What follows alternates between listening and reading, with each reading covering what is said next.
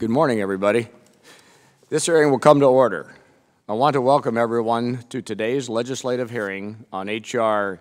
2006, H.R. 2749, H.R. 2781, and a draft bill to improve the hiring, training, and efficiency of VA acquisition personnel and organizations. Before I begin, I would like to ask unanimous consent for the previous chairman of the subcommittee, Representative Kaufman, and our colleague, Representative Panetta from California, to sit in on the dais and speak at these proceedings. Without objection, so ordered. This morning, we will discuss 4 bills that aim to reform different aspects of acquisition in the Department of Veterans Affairs. This committee has held 27 oversight hearings on VA acquisition over the last 10 years. From constructing new buildings to purchasing medical supplies to procuring IT systems to operating the choice program, acquisition underpins everything VA does. The outrageous scandals of recent years are well known, and I do not think anyone in this room today doubts the need for improvement. In this conversation, we necessarily focus on medical purchasing and VHA, as roughly 80% of the department's acquisition workforce either works in VHA or purchases on behalf, despite being employed by other organizations. It is wise to take our cues from the Choice Act Independent Assessment, the Commission on Care, and GAO. The common thread in their findings is, while a few areas of acquisition work well, notably pharmaceutical purchasing, VA contracts take too long to award, fail to produce results because they are not administered closely, and do not capture all possible savings. They attribute the problems to confusing organizational structures, overly bureaucratic procedures, inefficient IT systems, and personnel challenges. I must point out that acquisition difficulties in the federal government are hardly unusual.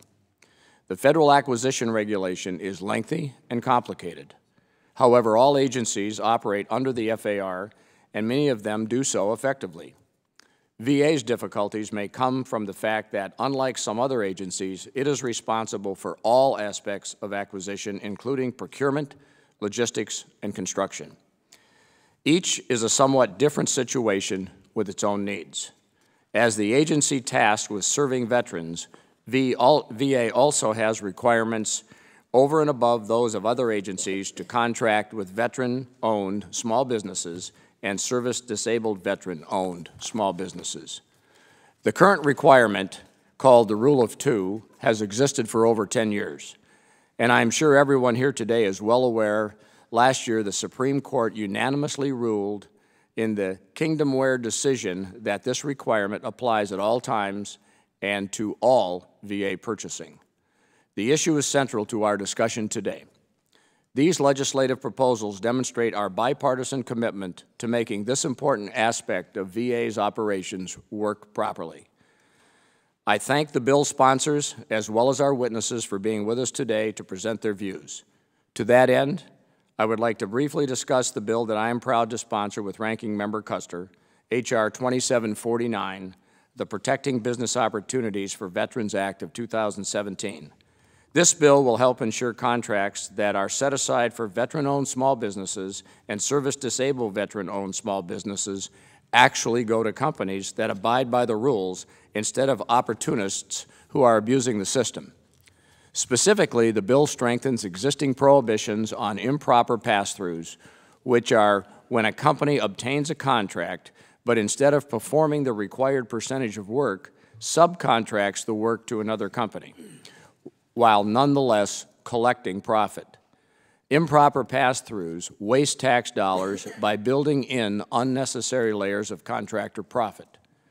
In VA contracts, improper pass-throughs also take away from small businesses owned by veterans and service-disabled veterans and hand it to other companies. This problem has existed before the Kingdomware decision, but since the ruling, allegations of abuse have increased.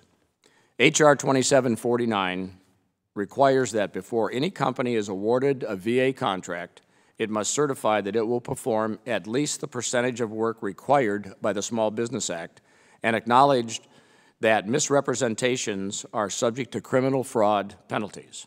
The bill also directs VA to refer violations or suspected violations to OIG for investigation.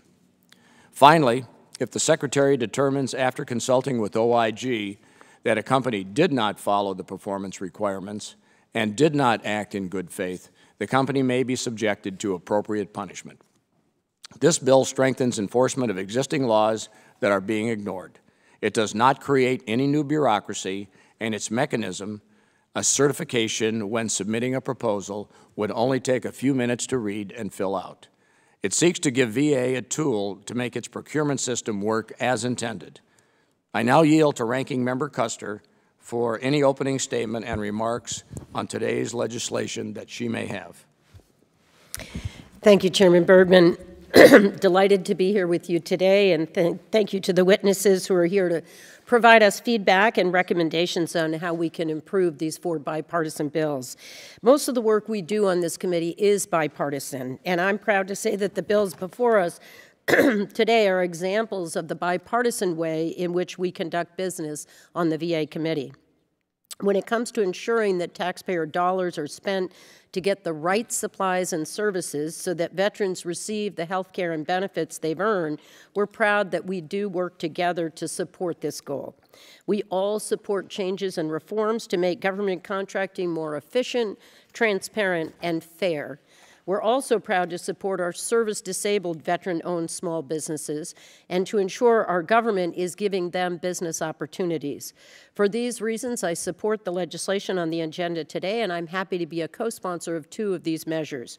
Chairman Bergman and I introduced H.R. 2749, the Protecting Business Opportunities for Veterans Act, to close a loophole that some service-disabled veteran-owned small business contractors were using to bypass government contracts through to non-veteran-owned businesses. This practice is unfair to the thousands of service-disabled-owned small businesses who follow the regulations and are able to do the work, only to lose out on a contract. This bill would prevent these SDVOSBs from subcontracting more than 50% of the contract to non-veteran-owned businesses. We want our disabled veteran entrepreneurs to thrive, and it's unfortunate that a small number of individuals were attempting to game the system for their own personal gain at the expense of disabled veteran business owners who should receive government contracting preferences. I also plan to introduce draft legislation to improve VA hiring, training, and efficiency of acquisition personnel and its organization with my colleague from New England, Mr. Poliquin, and with Chairman Bergman. This legislation will require VA's procurement workforce to receive training and certification for each general schedule pay grade. It will also prioritize the use of VA acquisition internships to employ entry-level acquisition professionals at the VA. This will give our veterans who want good-paying job opportunities to work at the VA as highly skilled and trained acquisition professionals. It will also require VA to examine the procurement organization and make some changes allowing it to operate in a way that will best serve frontline employees who are providing health care and benefits to veterans.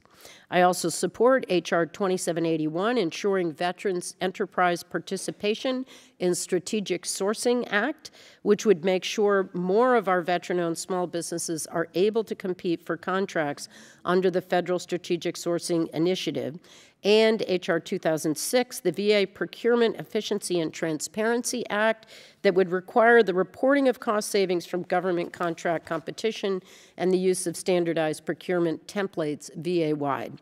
I look forward to hearing from our witnesses. Thank you, Chairman Bergman, and I yield back the balance of my time. Thank you, Ranking Member Custer.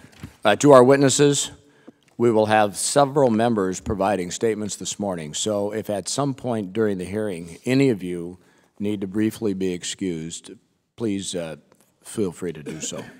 We will now hear from Representative Kaufman speaking in support of his bill, H.R. 2006, the Procurement Efficiency and Transparency Act. Mr. Kaufman, you are recognized for 5 minutes. Thank you, Mr. Chairman, for including my legislation H.R. 206, the Procurement Efficiency and Transparency Act, in today's hearing. One of the VA's top procurement goals is to achieve savings through competition. But there is no uniformity in how the savings are calculated or if they are recorded at all. In fact, individual offices seem to determine these numbers according to each office's own policies. For example, when a VA procurement official says, "Oh, we saved so many dollars through competition," there is no surefire way to judge its legitimacy. Often these numbers are based on inaccurate estimates or hypothetical cost avoidances.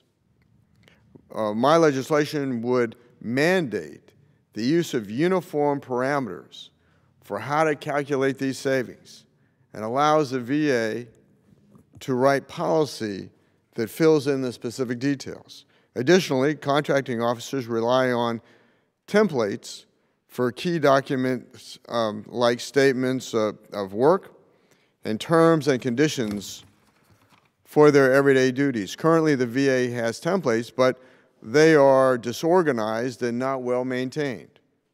To address this issue, my legislation directs the VA to organize these templates and put them in a central place that is accessible to all VA's procurement offices. Mr. Chairman, the VA has acknowledged the importance of doing this, but they continue to struggle to get this done. My bill gives the VA a much-needed push in the right direction, and I encourage my colleagues to support this common-sense measure. Thank you, Mr. Chairman. I yield back the balance of my time. Thank you, Mr. Kaufman. We will now hear from Representative Dunn, who will be speaking in support of his bill, H.R. 2781, the Ensuring Veteran Enterprise Participation in Strategic Sourcing Act. Thank you very much, Mr. You Chairman. are recognized for 5 minutes. Thank you very much, Mr. Chairman. H.R. 2781, the Ensuring Veteran Enterprise Participation in Strategic Sourcing Act, is a common-sense legislation which I'm honored to sponsor with my friend and fellow member, Mr. Panetta from California. This bill closes a loophole which inadvertently denies veteran-owned small businesses and service-disabled veteran-owned small businesses contracting opportunities. 2781 concerns a group of contracts run by the General Services Administration, known as the Federal Strategic Sourcing Initiative, FSSI, which enables federal agencies to pool their money for buying power of common items like office supplies, janitorial products, building maintenance services. Each group of contracts under FSSI is awarded roughly 10 to 20 companies. When an agency needs to order such products, the agency asks for price quotes from the FSSI companies, which have already been selected and vetted, and picks one of those. The FSSI is a good and simple method of purchasing. The only problem is with some of the contracts and the subcategories. These subcategories are divided in such a manner which may only have a few, and in some cases none, no veteran or service-disabled veteran-owned businesses. The VA is required to look for veteran and service-disabled veteran-owned small businesses, but in too many cases in the FSSI contracts, none of them are there to be found, or too few to establish meaningful competition. H.R. 2781 directs the VA to implement the most logical fix, to examine whether there are enough veteran-owned small businesses and service-disabled veteran small businesses for the FSSI contracts. If there are not enough veteran contractors, the bill directs the VA to work with GSA to add more. In no way does the bill force other agencies to operate differently. Instead, it helps the federal government meet the veteran-owned small business and service-disabled veteran-owned small business contracting goals by giving agencies access to a larger pool of contractors. Some may ask why this legislation is necessary. The loophole is obvious, at least to the veterans in these industries who have been frustrated at being excluded from the business opportunities under FSSI. This subcommittee brought this issue to the Department's attention last year, and it has not been resolved. This is why Mr. Panetta and I bring this legislation forward today. I encourage all the members of the committee to support the bill, and with that, Mr. Chairman, I yield back. Thank you, Dr. Dunn. Next, we will hear from Representative Panetta for his comments on H.R. 2781. Mr. Panetta, you are recognized for 5 minutes. Thank you, Mr. Chairman. I appreciate this opportunity. It's wonderful to see you in that position, especially as a freshman class member. It's great. Thank you, and thank you to all the other members of this committee, ladies and gentlemen. I'm proud to join my good friend and colleague, Representative Dunn, in sponsoring H.R. 2781. The Ensuring Veteran Enterprise Participation in Strategic Sourcing Act would protect the veteran's preference when it comes to awarding government contracts to veteran and service-disabled veteran-owned businesses. That protection would come from a common-sense fix to an obvious loophole in the Department of Veterans Affairs Rule of Two. Currently, the Rule of Two mandates that when the VA wants to buy something, it must first make a determination whether there is at least 2 other veteran or service-disabled veteran-owned small businesses that can do the work at a fair and reasonable price. If that determination is made, the VA then enters into that contract for those products with those businesses. Sometimes, however, when the VA purchases office, janitorial, and other products through the General Services Administration, it does not always apply the Rule of Two. Thus, that's the loophole this bill addresses and fixes. Under H.R. 2781, the Secretary of the VA, who Neil and I actually met with this morning, must work with the GSA to increase the number of service-disabled veteran and veteran-owned small businesses represented in the contracting process. By making it easier to contract with the VA, veteran and service-disabled veteran-owned small businesses will greatly benefit from this bill. As veterans, Congressman Dunn and I understand the challenges that our service members face when transitioning from military to civilian life and running their own businesses. As Americans, we understand that we should be working to serve those who served us. That is why, as members of Congress, Republican and Democrat, we are introducing this bipartisan bill that gives our veterans more opportunity to thrive and to serve not only the government of our country, but our communities. And that is why both Neil and I encourage our colleagues to support this bill. Thank you, Mr. Chairman. I yield back. Thank you, Mr. Panetta, and thanks for joining us. Thank you. Now we will hear from Representative Poliquin speaking in support of the fourth piece of legislation, a draft bill to improve the hiring, training, and efficiency of VA acquisition personnel and organizations. Mr. Poliquin, you are recognized for 5 minutes. Thank you, Mr. Chairman, very much. I appreciate it. I am very proud to sponsor this bill with you, Mr. Chairman, and also with Ranking Member Custer. You know, I'm new to this committee, but I'm already very familiar, and I think we all are, with some of the VA contracting disasters that we've seen throughout the country, and they continue to happen. And nobody knows more about construction management problems than Mr. Kaufman from Colorado. The new medical center in his district is more than $1 billion over budget, and it's still, Mr. Chairman, it's still not complete. The Inspector General's report explains how this happens. I encourage everybody to read it, because everything possible that could go wrong did go wrong. Now, another example was right here in Washington, D.C. at the VA Medical Center. The supply chain there, Mr. Chairman, completely broke down. There were employees at the Washington, D.C. Medical Center who were scrambling to borrow basic medical supplies from other hospitals and postponing procedures. One of the VA's reports about its own investigation quotes a logistics employee describing the state of the organization. And I do paraphrase here, but it was something like this. The employee said, "We don't have an actual operable inventory system. It's all manual or by hand. You have to remember, we have people down here who just are put on the spot and given a credit card and asked to go out and buy supplies." Now, that is completely unacceptable. Some of the VA's most important programs, like our choice program, Mr. Chairman, are run through contracts. The VA has attributed these problems to early and bad contracts and are now trying to improve the program through better contracts. But my point is, there always seems to be a problem with contracts. And so we got to, reach out and come up with a solution to fix this problem. Now, my bill, Mr. Chairman, tackles two of the big problems that the VA has when it comes to acquisition, and a workforce that does not get the training it needs, and the outrageously complicated bureaucracy that Mr. Bergman described. My bill directs the VA to set up, very simply, a career certification program for a logistics employee or for someone who's involved in construction and facilities management. The department gets to design the programs, but they have to include better training. The employee must complete courses to achieve these certifications, and they must achieve these certifications in order to advance professionally within the VA. Now, this is not a new idea. The Department of Defense already does this. And the VA already has a career certification programs for contracting employees. So it's time to recognize that logistical workers and construction managers also are important and need this training and certification.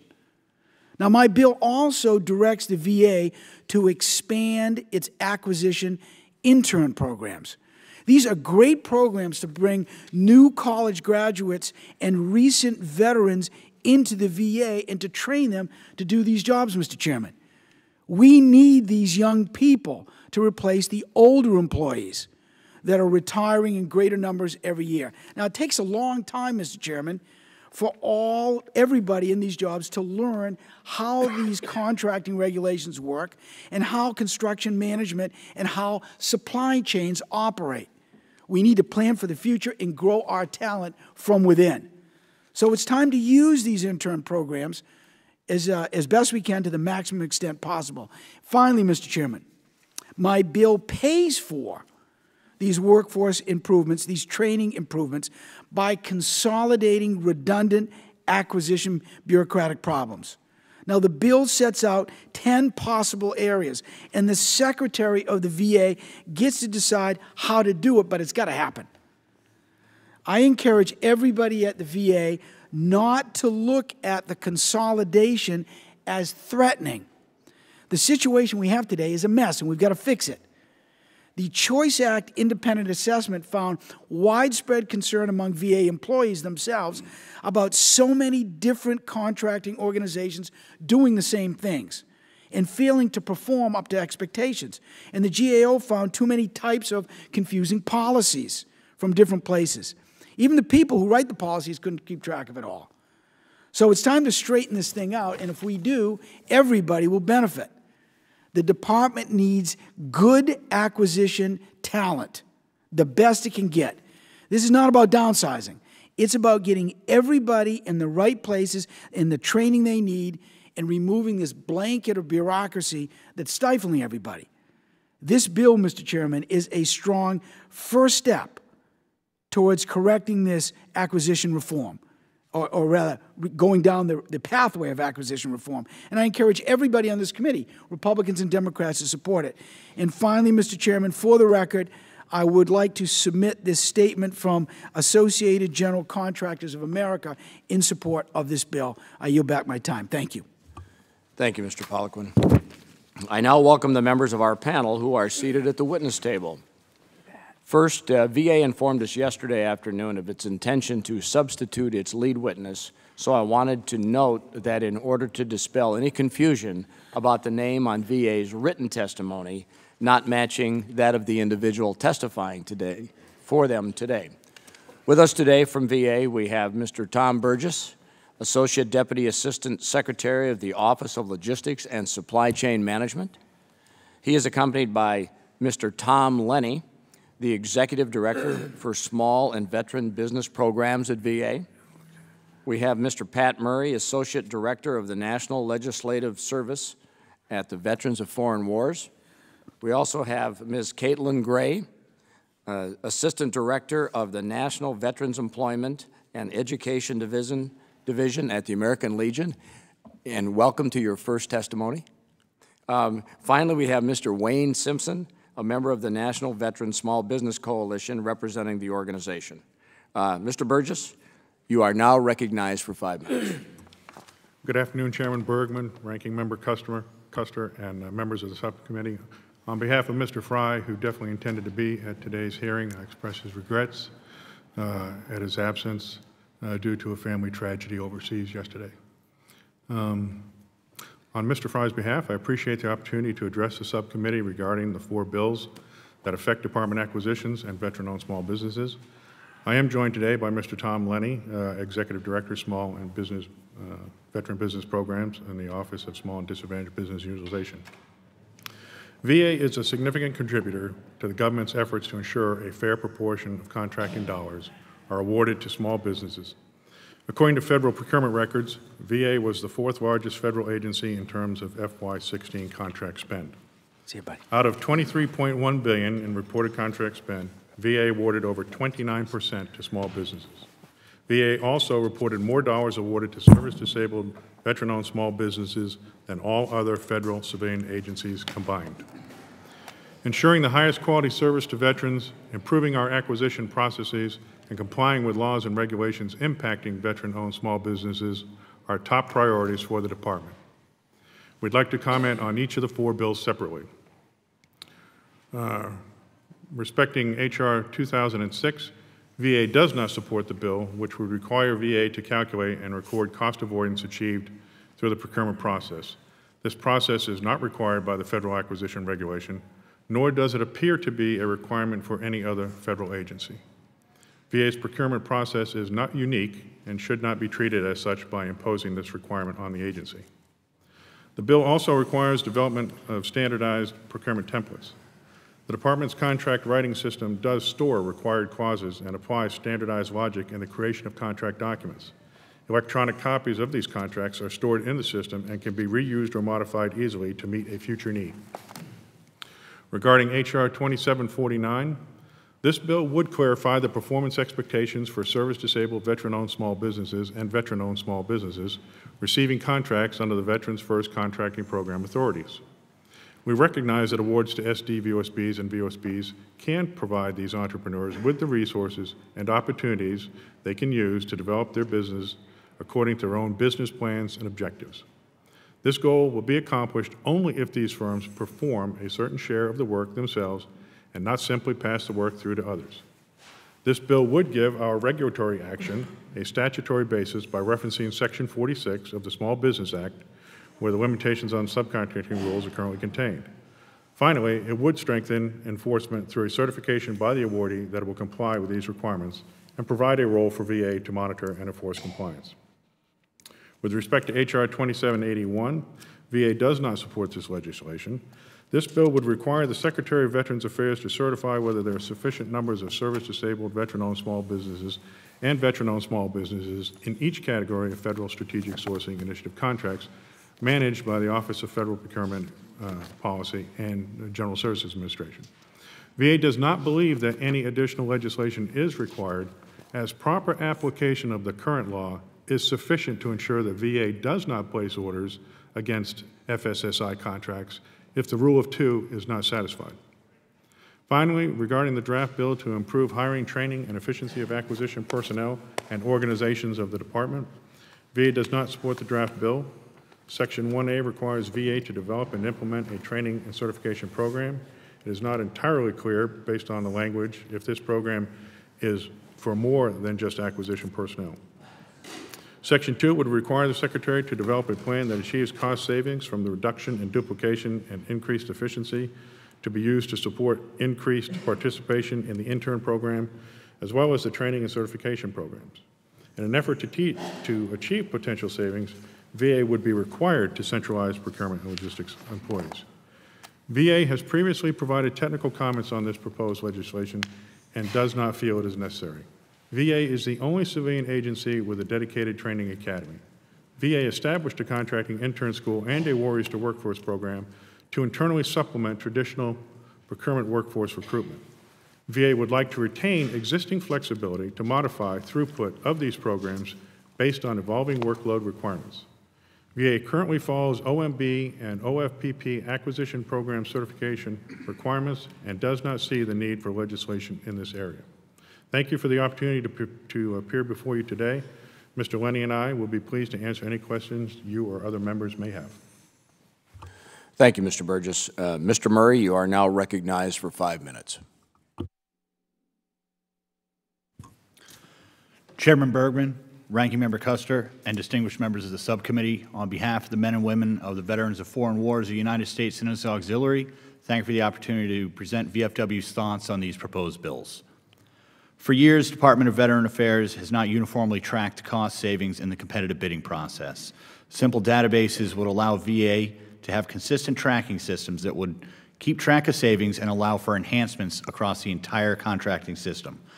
This savings provided for VA would ultimately mean a savings for the taxpayers and allow for money spent by VA to be better used to support veterans. The VFW supports the VA Procurement Efficiency and Transparency Act and does not agree with the VA's reason to oppose this. Everyone else not having to do it is not an acceptable excuse.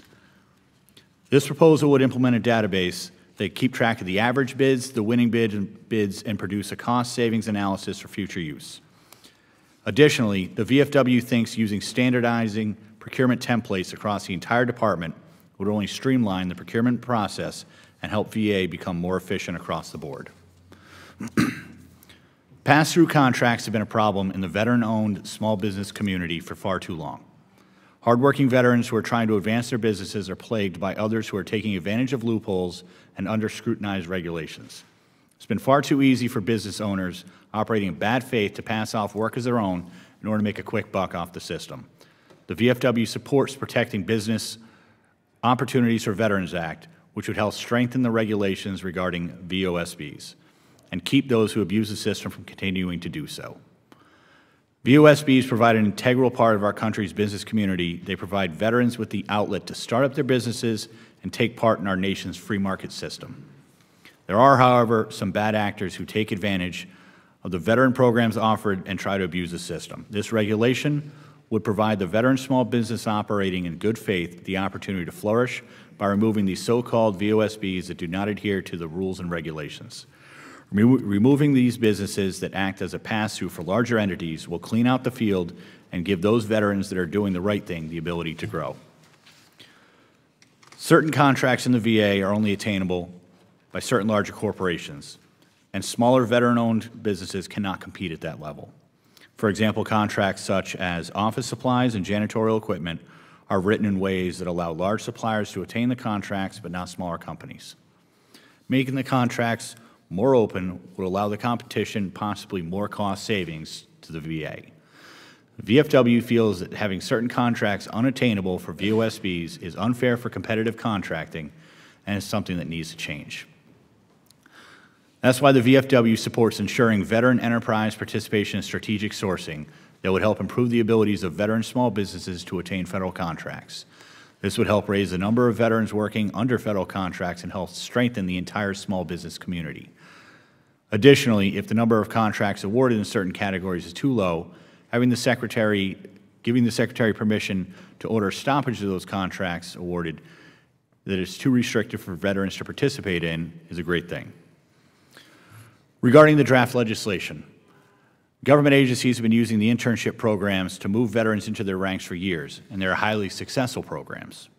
Thousands of veterans have joined the federal government's workforce through programs such as the Warriors to Workforce program and the Acquisition Internship program. However, VA has been adding veterans to their workforce at a slower rate than some of these other programs. In recent years, there have been roughly 20 to 30 participants in VA's AIP, while other agencies are placing almost 100 candidates annually. Expanding the program to bring dozens of more veterans to VA is an excellent way to make that a better government agency. The VFW strongly supports expanding the AIP, and this bill would increase the number of participants, more than doubling the current amount. The Warriors to Workforce program and the AIP provide great pathways for veterans to join VA in procurement or logistics supply chain management fields. More veterans within the ranks of VA will only make it a stronger agency, as these programs provide an in-depth, on-the-job training that results in well-rounded VA employees. The VFW supports developing a plan to reduce duplication as to increase efficiencies within the logistics and supply chain management programs. This effort would reduce unnecessary expenses from matching programs running concurrently. This cost savings could be better spent on improving the existing programs instead of being wastefully spent on similar efforts. Consolidating or abolishing duplicate functions of the procurement and logistics office of the VA will help eliminate wasteful spending and make the entire office more efficient. Mr. Chairman, this concludes my testimony. I'd be happy to answer any questions you or members of the subcommittee may have. Thank you, Mr. Murray. Ms. Gray, you are now recognized for 5 minutes. Thank you, Chairman Bergman, Ranking Member Custer, and members of the subcommittee. On behalf of Charles E. Schmidt, National Commander of the American Legion, and over 2 million members, we thank you for the opportunity to testify regarding the American Legion's position on the pending legislation. The American Legion sees the legislation under review today as having the potential to improve the VA's acquisition systems and processes. Due to the allotted time available, I will only speak on 3 of the 4 bills listed. H.R. 2006, the VA Procurement Efficiency and Transparency Act, would require the VA to uniformly track cost savings in its contracting competitions and ensure the use of standardized contracting procedures. Currently, the VA measures savings using inconsistent local policies and disorganized templates, leading to inaccurate contracting data and inefficient and costly procurement results. Under this practice, the VA has misspent billions due to its negligence and disregard for procurement rules. During the 114th Congress, the subcommittee held hearings examining the VA's flawed procurement processes, identifying the waste of billions. The June 2016 hearing received testimony on the significance of consistently using a uniform template when procuring medical services for veterans from affiliated hospitals. Testimony further revealed that negotiating these contracts from scratch instead of using standardized contracts resulted in inexcusable wait times, some as long as 3 years to finalize. Consequently, these long wait times for contract finalization have caused significant delays for veterans in receiving their much-needed health care. However, this bill falls short of giving stakeholders sufficient ability to clearly understand the alternative spending solutions and how they might produce greater utility for taxpayers' dollars. Specifically, this bill would only ensure visibility into the pricing and configurations of vendors who responded to a solicitation. Given that this would only represent a subset of the supplier community, the end result would be an incomplete data set, employing a strategy that only looks at those opportunities that were evaluated. Notwithstanding the concerns noted above, we see a modified version of this bill producing value and utility for both the taxpayer and the nation's veterans. The American Legion supports H.R. 2006 with amendments. H.R. 2749, Protecting Business Opportunities for Veterans Act of 2017, improves the oversight of contracts awarded by the VA to veteran-owned and service-disabled veteran-owned small businesses. When a VOSB or SDVOSB is awarded a contract under the Vets First program, they're required to perform a certain percentage of work. However, there is a long-standing problem of improper pass-throughs in that program where businesses profit from the contracts while performing little to no work while passing them off to other companies. This bill would require participants in the Vets First program to certify that they are performing the required percentage of work and directs the VA to refer suspected violators to the Office of the Inspector General. This is crucial, especially after the Kingdomware decision, because essentially every VA small business contract is now set aside for the SDVOSBs and VOSBs. The American Legion supports legislation that will provide assistance and equal opportunity for veterans to start or grow a small business, including establishing numerical goals for all veterans to compete in government procurement. Therefore, the American Legion supports H.R. 2749.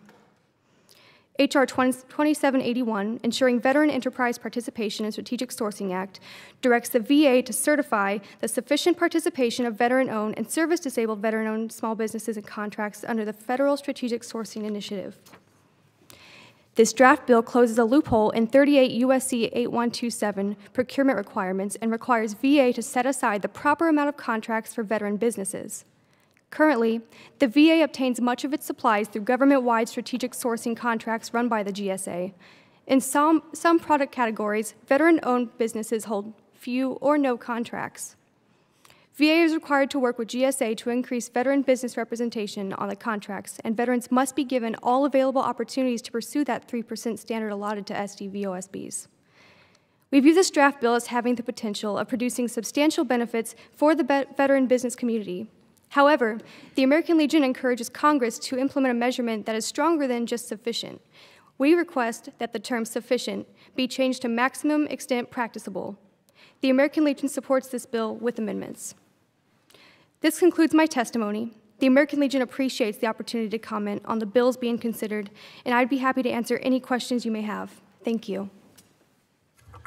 Thank you, Ms. Gray. And as I mentioned earlier, this is your first testimony. Little did we know you were going to get a concert in the background there. The Nashville Songwriters Association is meeting with Chairman Rowe in his office, so these rooms are not exactly soundproof. So appreciate your persevering through the background, unintentional background accompaniment.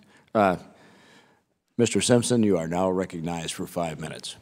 Thank you. Good morning, Mr. Chairman, Ranking Member Custer, members of the subcommittee. Thank you for all you do for America's veterans and their families and providing the National Veteran Small Business Coalition with this opportunity to share its views on legislation to strengthen Department of Veterans Affairs acquisitions. The National Veteran Small Business Coalition is the largest not-for-profit organization of its kind representing America's veteran-owned small businesses to the federal government, giving them a collective voice on legislative, regulatory, and policy issues affecting federal procurement. We do so to enhance procurement opportunities for veteran small business entrepreneurs engaged in or seeking to enter the federal marketplace. Today, I would like to start my testimony discussing the draft bill concerning improving hiring and training of VA acquisition personnel and improving the efficiency of acquisition organizations at VA. From our perspective, this is perhaps the most important bill before us here today. The National Veteran Small Business Coalition fully supports any legislation which strengthens VA acquisition operations and improves the knowledge and skills of the Department's acquisition professionals. Procurement reform through legislation at VA is long overdue. Although VA has a robust training program worthy of emulation offered through the VA Acquisition Academy in Frederick, Maryland, we believe VA's training program could always be strengthened with curricula specifically designed to train VA acquisition and small business personnel in the area of socioeconomic procurement preference program goal development, attainment, advocacy, and the use of the Veterans First contracting program. VA's acquisition organization structure, on the other hand, leaves much to be desired. VA's continued decentralized approach to its acquisition operations creates duplication of efforts, redundant procurements, waste, and inefficiency. Multiple VA contracting activities, all seeking to prove themselves as value-added organizations, seek to conduct procurements as if to compete with other contracting activities as to which organization can do the best job. This is troubling to VA's industry partners and has an adverse effect on SDVOSBs and VOSBs. It is truly dumbfounding as to why VA allows this organizational structure to persist. Veterans and American taxpayers certainly deserve better, and this can be accomplished through centralizing and strengthening acquisition leadership and programs at the department level. As examples, we offer the following. VA's Strategic Acquisition Center in Fredericksburg, Virginia is now conducting most of VA's medical surgical related procurements. These procurements having been migrated there from the National Acquisition Center's National Contract Service in Hines, Illinois. The SAC often uses open market procurement methods to conduct its acquisitions. The SAC charges the Veterans Health Administration a 3% service level agreement fee for this privilege, as opposed to when VHA buys using VA Federal Supply Schedule contracts, which includes only a 0.5% industrial funding fee. In other words, VHA's cost of many acquisitions increased from 1.5% to 3% of every procurement dollar spent, a 600% increase. While a 2.5 cent fee increase per dollar does not sound like it's significant, multiply this against the billions of dollars VA spends each year on medical, surgical, and related items. Although buying through the Strategic Acquisition Center now helps replenish VA supply fund, it dramatically increases VHA's cost to use these contract vehicles. These fees are paid by VHA from the same funding used for the procurement, most often the medical care appropriation. Increasing the cost to buy has to come at an opportunity cost to VA. What is that opportunity cost? There are those in VA which suggest these cost savings resulting from procurements conducted by the SAC offset the increased fees to use these contract vehicles, but no empirical data is available to prove this assertion. Additionally, many within and outside of the VA's procurement community are left wondering what the mission of the VA National Acquisition Center's National Contract Service is now that most of its work is migrated to the SAC without a commensurate adjusting and staffing. Furthermore, open market purchases undermine VA's Federal Supply Schedule program and the revenue stream generated by the industrial funding fee to its supply fund, which funds a large part of VA's acquisition operations and all of VA's Office of Small and Disadvantaged Business utilization to include VA's Center for Verification and Evaluation. This is only but one of a couple of examples of the nature of VA's decentralized and competing acquisition program, where one contracting element does not appear to communicate with another. VA must be held to account for its acquisition operations and demanded to improve. With regards to VA's organizational procurement structures and efficiencies, VHA has established 3 service area offices, also known as SAOs, all of which appear to be competing within the greater VA procurement community to show the value they too add. It is our sincere hope the draft bill will begin to address the long overdue overhaul necessary of VA's procurement structure and operations to improve efficiency, accountability to the American taxpayers while improving opportunities for service-disabled, veteran-owned small businesses and veteran-owned small businesses. It would seem only legislation will resolve this decades-old problem. Lastly, as for the confusing as VA's decentralized and dysfunctional procurement system is to even VA personnel, in many cases, imagine the significant confusion this causes for SDVOSBs and VOSBs and the greater veteran business community at large. While the SAC appears to be moving away from the FSS program, VA National Acquisition Center continues to award FSS contracts. Throw the 3 SAOs into the mix, and SDVOSBs and VOSBs realize the duplicate and competing organizational efforts make contracting with VA confusing and administratively cumbersome. Additionally, how does SDVOSBs or VOSBs determine which contracting opportunities to pursue, which will result in the best return on their investment? Fortunately, for-profit SDVOSBs and VOSBs would never operate their respective procurement operations the way the VA does. Congress must resolve this dysfunction, waste, and inefficiency. VA continues to demonstrate it is incapable of doing so. H.R. 2781 addresses participation by SDVOSBs and VOSBs in contracts under the Federal Strategic Sourcing Initiative. Our concern is how VA will implement this legislation. VA demonstrated in implementing its Veterans First contracting program under Public Law 109-461, the Veterans Benefits, Healthcare, and Information Technology Act of 2006, its conservative and contradictory stand on legislation benefiting veteran small businesses. It took a Supreme Court decision to resolve this issue. In the case of H.R. 2871, we believe that Congress should explicitly state in its intent that this and any other legislation addressing VA's procurements in the context of veteran small businesses whereby nothing in the legislation should be construed as relieving VA's obligation of applying the rule of 2. Not to do so, we believe, will likely result in another misguided VA implementation which provides VA with a loophole of reporting using the rule of 2. The Coalition fully supports H.R. 2006, the VA Procurement Efficiency and Transparency Act, which we believe will add great utility in VA capturing and understanding its cost savings. Additionally, the use of standardized templates in the conduct of procurements VA-wide should improve the quality of VA solicitations and the contractors awarded resulting from those solicitations. It is clear from the quality of some of the solicitations currently being issued, supervisory personnel are not monitoring or reviewing the quality of those solicitations. The National Veteran Small Business Coalition supports H.R. 2749, the Protecting Business Opportunities for Veterans Act of 2017. This legislation is consistent with U.S. Small Business Administration's amended regulations allowing for subcontracting of opportunities with similarly situated small business concerns without said subcontracting counting against the prime contractor's limitations on subcontracting. Similarly situated small business concerns are those with the same socioeconomic procurement preference program status. We believe H.R. 2749 would be strengthened by indicating in the context of VA procurements conducted pursuant to the Veterans First contracting program that a similarly situated SDVOSB or VASB must have been verified by VA's Center for Verification and Evaluation and listed in VA's vendor information pages database. This important distinction will ensure verified SDVOSBs and VOSBs do not subcontract to non-verified SDVOSBs and VOSBs, although these businesses are similarly situated. In closing, Mr. Chairman and Ranking Member Custer, we would like to call your attention to VA has flatlined its service-disabled veteran-owned small business and veteran-owned small business goals since fiscal year 2010, despite substantially exceeding these goals each year. We have provided a chart to the subcommittee which tracks VA's goals and accomplishments for the last 11 fiscal years. You can appreciate how disturbing this chart is to veterans and the coalition.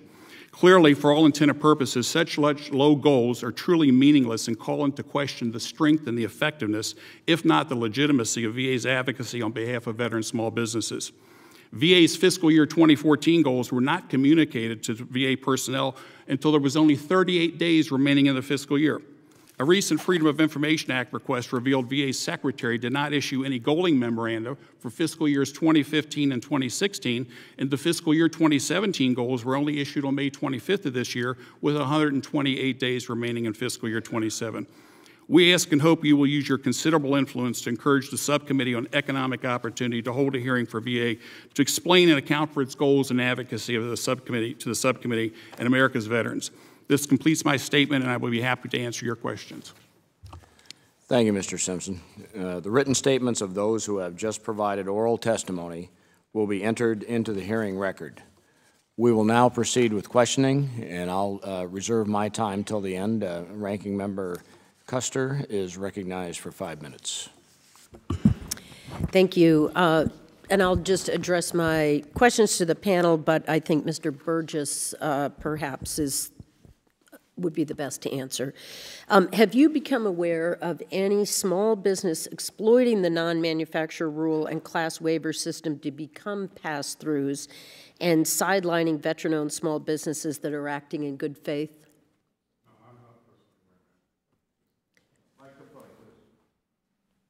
No, ma'am, I'm not personally aware.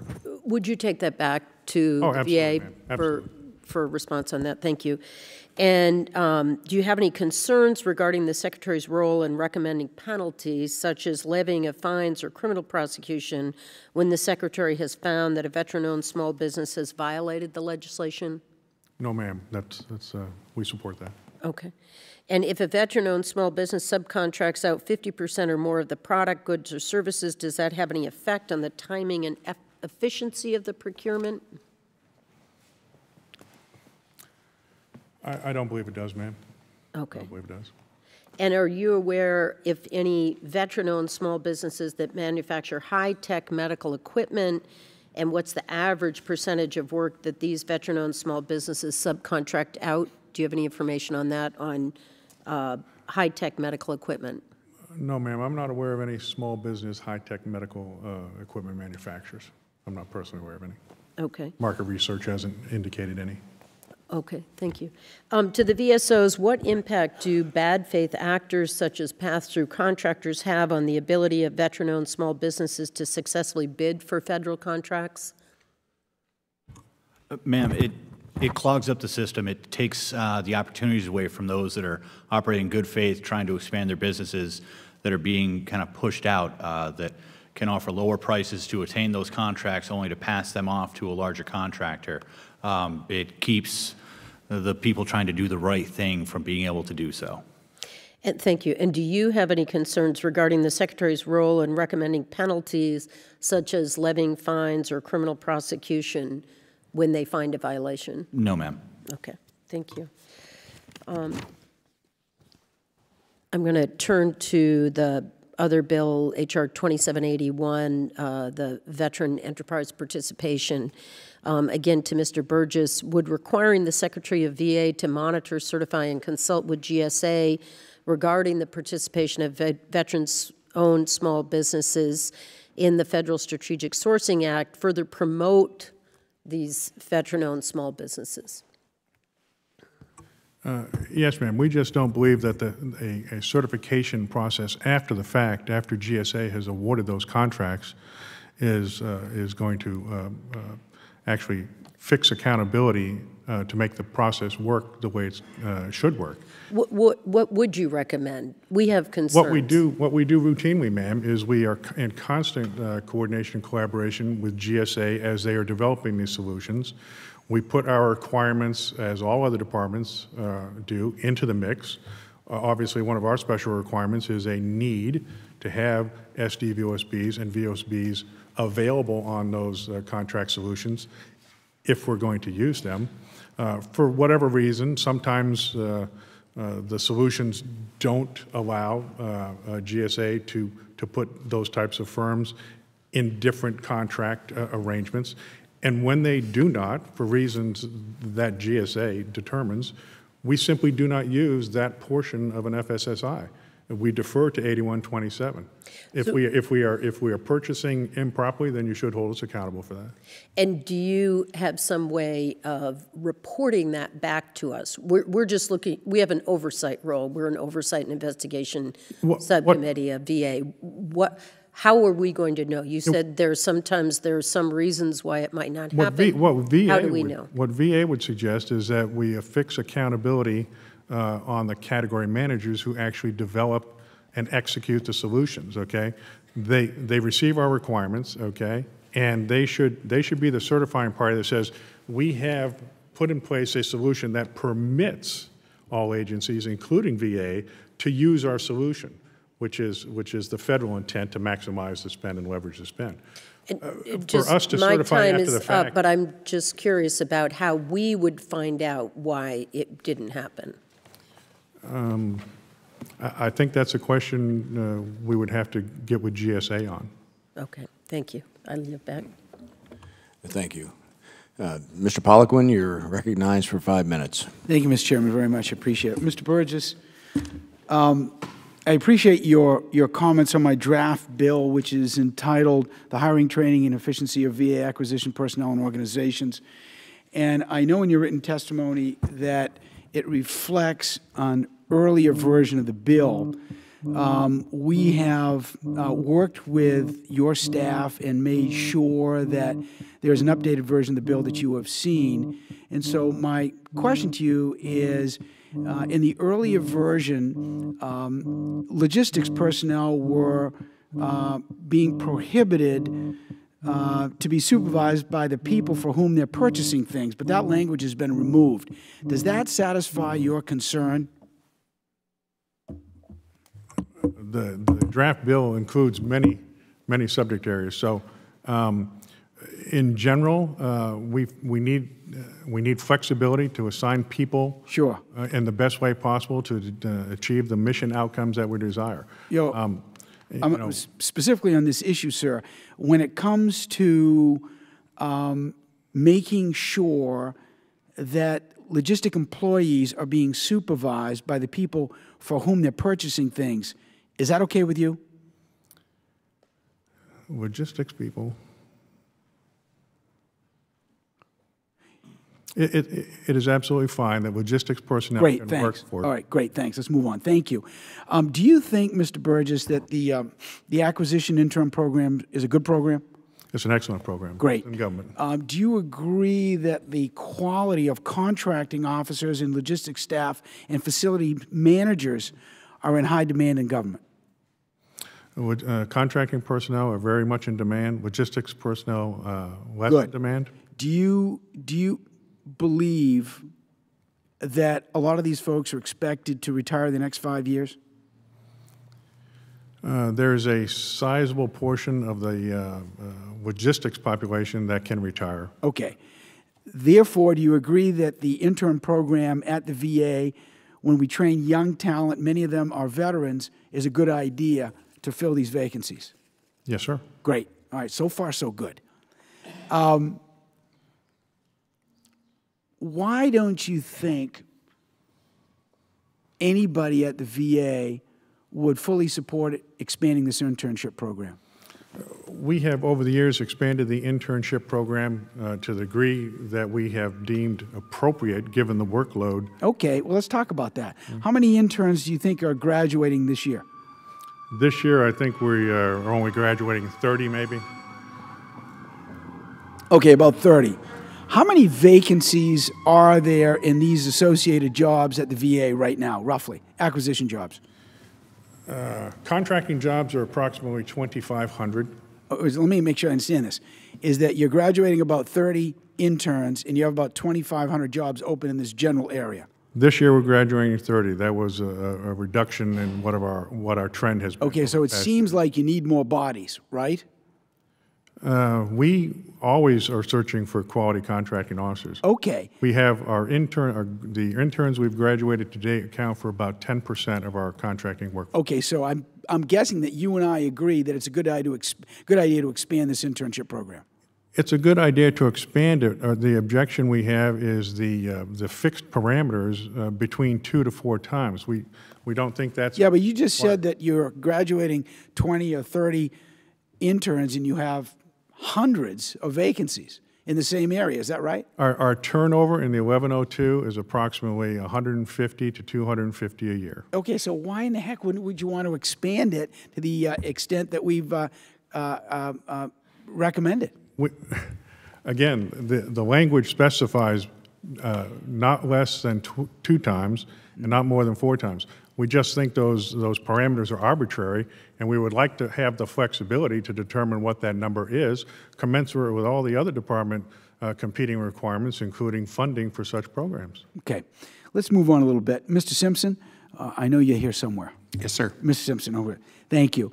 The other thing my bill does is it deals with career certification programs to improve training for logistic employees and construction managers. You worked at the department at the VA for 35 years. Almost 38, yes, sir. Okay, correct. Thank you very much for your service.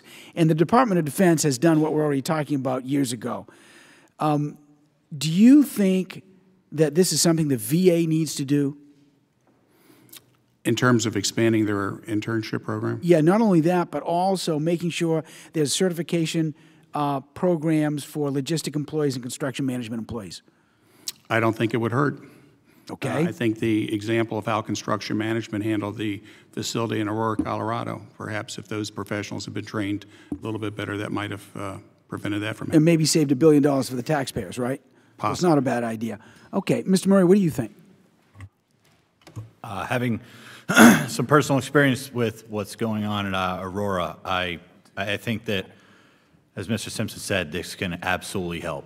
That situation is a perfect example of ways to improve in a lot of ways. Great. Thank you, Mr. Chairman. You're back my time. Thank you, Mr. Poliquin. Dr. Dunn, you are recognized for 5 minutes. Thank you, General. He runs a tight ship, so let's keep our answers short. Ms. Gray, I understand the American Legion supports my bill, that's H.R. 2781, but wants to amend it to go even farther beyond getting a sufficient number of service-disabled and veteran-owned small businesses on the GSA contracts. The Legion would like to see the maximum practical on the contracts. How might we do that, and what is the maximum number in your mind? Sir, thank you for the question. I will have to get back with you on that on the answer for that. That's fine. Mr. Simpson, clear from your testimony that you have some major concerns with this process. Do you want to add to your concerns? No, sir. Just the fact of the redundancy in terms of their organizational structure is very, very confusing for people who want to do business at VA. Thank you. How about you, Mr. Murray? Concerns on this? Just that we'd like to see it expanded as much as possible to include as many VOSBs as we can make happen. Let me say I'm grateful to the VSOs for being here and representing the veterans. I'm grateful. Mr. Burgess, help me understand the VA's position. Your testimony indicated that the VA already has to give veterans veteran business preferences if there aren't enough of them on the FSI and if there aren't enough of them on the FSSI contracts. They have to go elsewhere. Do we agree that the FSSI contracts are good contracts, easy to use? FSSI is a good federal-wide program. Good, good. So wouldn't the best solution be to make sure that we have enough veteran businesses on those so that you can satisfy your veteran contracting requirements and continue to use those? That would be a good solution. Okay, great. The Secretary apparently issued a memo on May 25th exempting certain VA contracts from small business participation. I understand large dollar major construction contracts.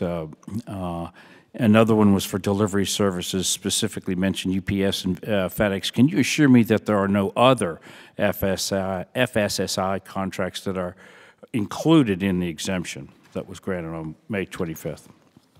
I'll have to get back and check on that, sir. We'd like to know that. I mean, we want to be clear. We don't want to sort of paint with a broad brush. We would like to know if there are exceptions. We need to know that for our veterans, if we could, please. So how can, Mr. Burgess again, how can we work this out so that the VA can continue to use the major contractors that they want, but in the small business area, we really are including the veteran-owned businesses? We certainly will continue our collaboration with GSA and the various category and subcategory managers that are putting these solutions in place. We work regularly with them, and we do not award or administer those contracts, and we are not necessarily part of the evaluation process that awards those contracts. But we will continue to make our desires known that an adequate representation. So you just got to a good point. You don't really part of that process. Let's go into that. Do I understand that the VA holds a position that's, that it cannot work with the GSA to increase the number of veteran businesses in the contract? We can certainly work with GSA to do that. Okay, so that's a misunderstanding. You're willing to work with the VA. Absolutely. We work with them all the time. Grow the number, the universe of veteran-owned businesses that is our participate. Aim. Yes. All right. Finally, in our last minute here, can you convince us on the panel and the VSOs who are present with you that the VA would solve this problem without being directed to by legislation? VA is not in a position to unilaterally solve the problem. We need the cooperation of the category managers, and frankly, some of the solutions that are in place today, where we don't have access to SD-VOSBs and VOSBs, is simply a reflection that the SD-VOSBs or VOSBs do not have the capabilities in the areas that GSA has solicited for. Some of those are geographic restrictions. Some of the solutions, like the building maintenance operations, they have multiple categories ranging from elevator maintenance, HVAC repairs, and when they solicit, they make awards against these categories, and sometimes the VOSBs and SD-VOSBs have either not participated or for some reason or other have not been awarded. We're in our last 10 seconds, so let me just, I guess, close before we yield by saying that I would really like to, I mean, it sounds like we're gumming up the works with all these requirements, and you have a bunch of good veteran-owned businesses, good businessmen who want to provide good service at a reasonable price, and I would ask you to reach out and do everything we possibly could to work with them. Thank you, Mr. General. I yield back. Thank you, Dr. Dunn. I guess I'm last. It's been certainly an interesting morning of unique sounds through the system, so we'll try to get through this here without any other issues with that. Mr. Burgess, I would like to start with your testimony about H.R. 2749. You noted the VA has some concerns that it would like to address, though it apparently does not oppose the bill. Would you like to elaborate now? You want to take that? Mr. Chairman, is it not a case of that we don't support the bill? We share the chair's commitment to ensuring that we eliminate pass-throughs from VOSBs who are not doing the work. Our concern about this bill is you would be locking into place a situation, particularly on our supply contracts, where VOSBs who are pass-throughs are not required to do any work at all on a procurement and could pass the entire amount of the procurement through. And we don't believe that that's your intent. Okay. So the Mr. Simpson, would you like to comment on that? I think that one of the things, as long as the VA, what they do is consistent with what the SBA regulations are. As a matter of fact, the National Defense Authorization Act of 2017 tied the Secretary of Veterans Affairs' hands a little bit about how they administer the Veterans Program over there in terms of procurements, using the same definitions and things. So since they're starting to go in the direction of the way SBA is doing things, I don't think that they should have a definite inconsistency with what the SBA regulations are. If you look at what SBA allows for contracting with similarly situated firms, our concern is that an SD-VOSB or VSB would subcontract out to a non-verified VA firm under a VA set-aside. Okay. Mr. Burgess or Mr. Lenny, if this bill is enacted, how will VA use company certifications that they are not improperly passing through the work to do a better job of enforcing the pass-through rules? We would apply the certification provided by the offerer, and we have mechanisms we have a subcontracting review program whereby we go out and look at the actual performance of prime contractors to make sure they are complying with limitations on subcontracting. Okay. So we would have the ability to enforce it. However, I would say again, on many of our contracts, there would be no requirement for the prime contractor to do any work on the contract. Okay. Ms. Gray, any thoughts on that? As far as this bill goes, sir, anything that bolsters service-stable veteran-owned small business or veteran business in general, the American Legion supports. I've heard anecdotal evidence of veterans having problems with the pass-through, and if there's anything that can be done to minimize the pass-throughs, but also keep regulations simple for veterans who are really trying to just get into the contracting world, I think that's all I can ask for. That's all the American Legion can ask for. Thank you. Mr. Murray, any comments? Sir, thank you. Having some personal knowledge of this, I think that it's things that can always be fixed, always made better, and I think this legislation will only continue to do that. Okay, thanks. Mr. Burgess, I was reviewing the VA's small business contracting scorecard for FY 2016. It actually got worse from 2015. The grade is still a B, but the overall score is down. Excuse me. Compared to 2014, the scores are significantly worse in every category. And this is in spite of the Kingdom Ware Supreme Court decision being issued in 2016, toward the end of the fiscal year when VA was awarding many of its contracts. Excuse me, I got a tickle in my throat here. Why is VA's small business performance lagging? Mr. Chairman, I'll answer that for you if you would mind. Mainly it's due to changes in our mix of products and services. For example, in 2016, our use of the patient-centered community care program went from about $1.6 billion to $2.4 billion. We've had huge increases in programs that have not lent themselves to the use of small businesses. But overall, I'd like to add, I think the number of actions has actually risen, although the absolute dollar value has not.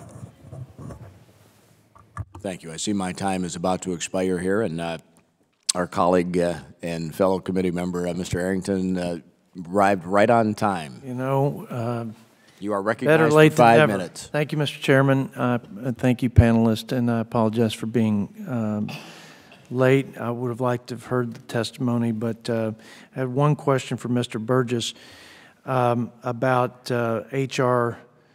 2006. That's Mr. Kaufman's bill. VA, it seems to me, doesn't think it's important to calculate the amount of money it saves by competing contracts and recording that information.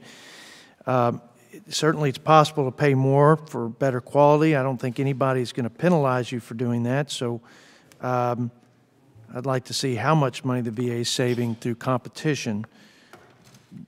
Why wouldn't we want that? Sure, we just don't believe that the approach to calculating the savings provides any data that is useful in the procurement process. It does provide a data point, but the prices are compared during the evaluation process. If we're going to look at savings, okay, GAO and OMB have consistently provided guidance that says we should try to calculate savings or cost avoidance against specific benchmarks so that we can have a little bit more confidence that they're actual cost avoidance or savings rather than just represented by an instant competitive action. That's all. Something like what is the lowest commercial price known and what do we award against? That might be a more meaningful number than just the difference of the awarded amount and an average or median of all the offers submitted. So do you do that now where you provide benchmarks so that you can have some reference for? We do not do it across the board, sir, just because we haven't seen the value in that. There are specific categories of procurements that we look at and we report to OMB on. Do you think it'd be a good idea to do it across the board? You said you didn't see any value in that. No, sir. No, sir, I don't, because each contracting action stands on its own. Offers are requested, bids or proposals are submitted, an evaluation process takes place, and it may be a low price award, it may be a best value award. The resulting number is just, as I indicated, a data point. It's not a useful reference point in terms of the procurement process. It may be useful for future program managers to try to determine what their budgets might want to be. But from a contracting perspective, it doesn't add any value to our process. Okay. This is a fundamental problem that everybody assumes that the contract is everything. Some of the problems are that programs don't have as good of a grasp on programs across government as they should be, and that gets reflected in a contract. But again, these data points don't add value to the procurement process. Thank you, Mr. Burgess. Mr. Chairman, I yield back. Thank you very much. Well, thank you to the witnesses for your thoughtful input today. The panel is now excused. The testimony provided today is an important contribution as this subcommittee moves forward with the legislation. I appreciate the witnesses' expertise. It is valuable to help us refine and improve the bill texts. We can all agree that acquisition must work properly in the VA. I appreciate the bipartisan cooperation of all the sponsors and co-sponsors of these pieces of legislation to pursue that end. I ask unanimous consent that all members have 5 legislative days to revise and extend their remarks and include extraneous material. Without objection, so ordered. I would like to once again thank all of you, the witnesses, the fellow committee members, and the audience members for joining us here this morning. This hearing is now adjourned.